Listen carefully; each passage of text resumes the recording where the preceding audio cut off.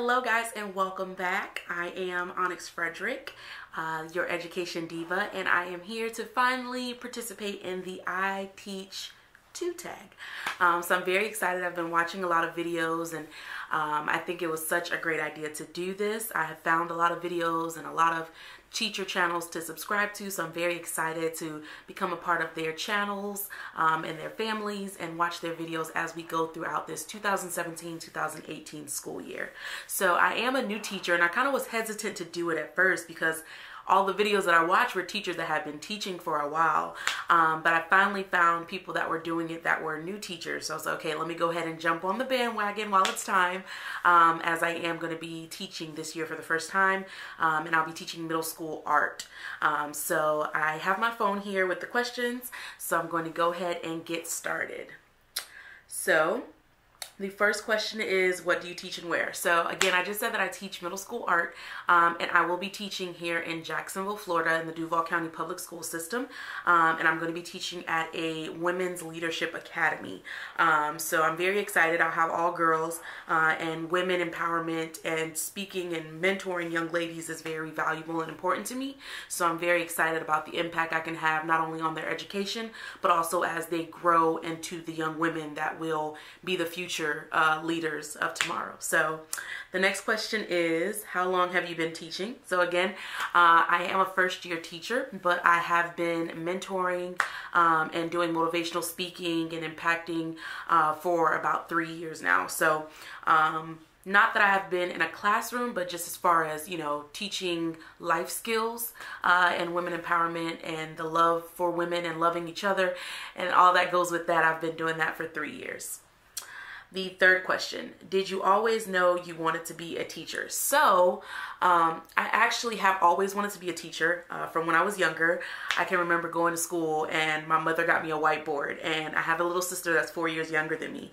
And so whatever I would learn in school, I would come home, write the lesson out on the board. I would give her homework. I'd have my red pen to check the homework.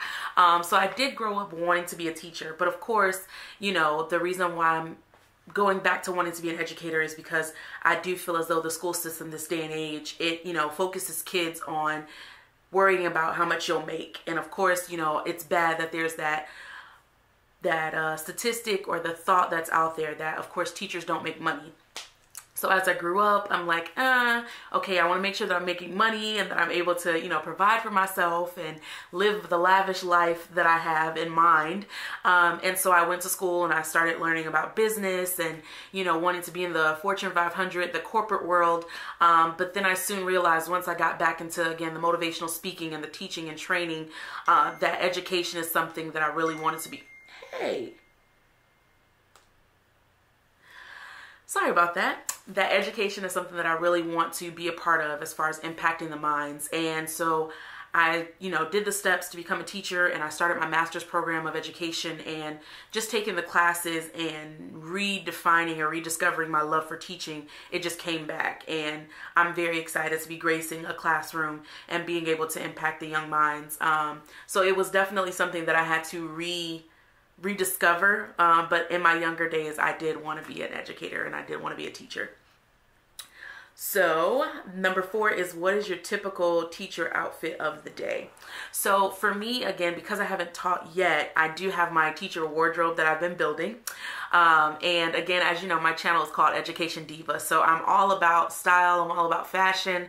And so I think for me, I'm going to be doing a lot of dresses, a lot of cardigans, a lot of jackets and shawls, skirts. I'm not really a pants person, so I'll probably definitely do more like slacks or cargo like pants, but definitely more leaning towards the dresses, and I will have like wedges or little heels just because it's just who I am. And again, wanting to give the ladies or the girls in my classroom an idea and a vision of that you can dress nice and not show everything, because I do believe that, you know, the clothing that they have out now, everything has holes and cuts and it's very revealing, and that's not how I dress. So just wanting to be an example for them on how to dress, being conservative, modest, and still look presentable and still look nice. And again, I want to be somebody that they can look up to, and that, you know, they see that it's important to care about how you look. Not that it's everything, but just dressing for who you are and being confident in who you are, and how you want the world to see you. So outfit of the days will potentially be dresses, cardigans, or a skirt and a nice shirt or blouse, and very limited on the pants. So moving on to question number 5, what do you usually bring for lunch?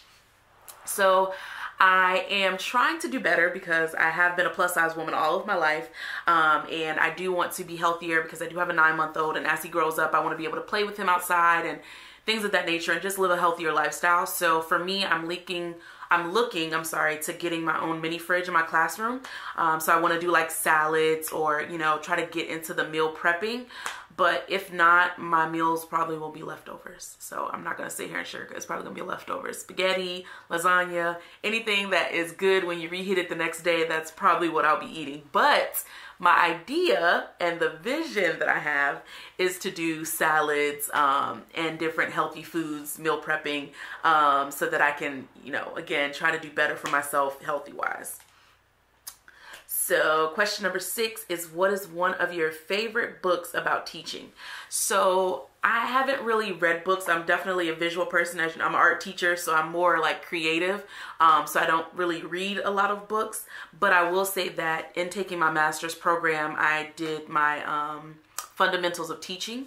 And so that textbook alone just kind of opened my eyes, breaking down the, 4 domains and the components of the domains, and really just gave me a better insight on teaching and what it all entails, and how important each aspect and each component of the domains are. So that was definitely a book that I kept and will be making sure that I use throughout my career, and matriculating through teaching, because it was definitely insightful in helping me to rediscover what it truly means to be a powerful and effective teacher.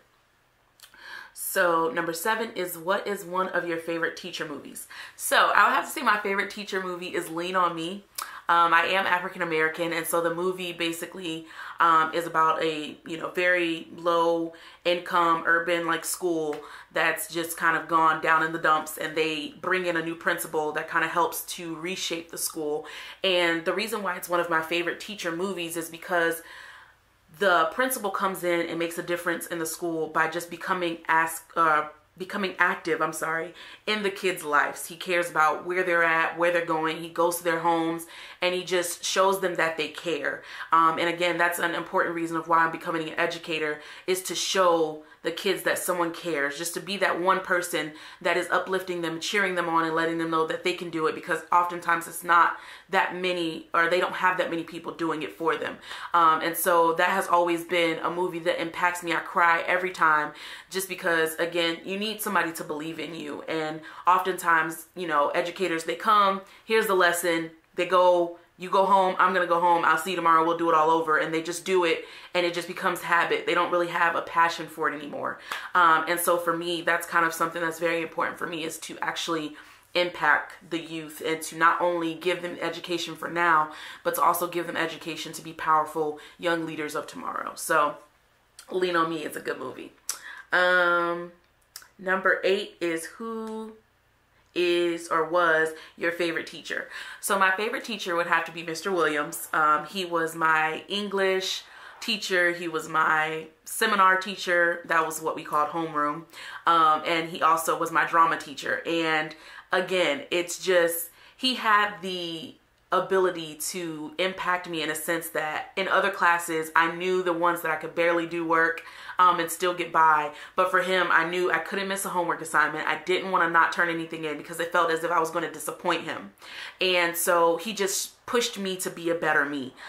He helped me in preparing myself for real life. And it's something that I'll never forget, just the way that he impacted my life.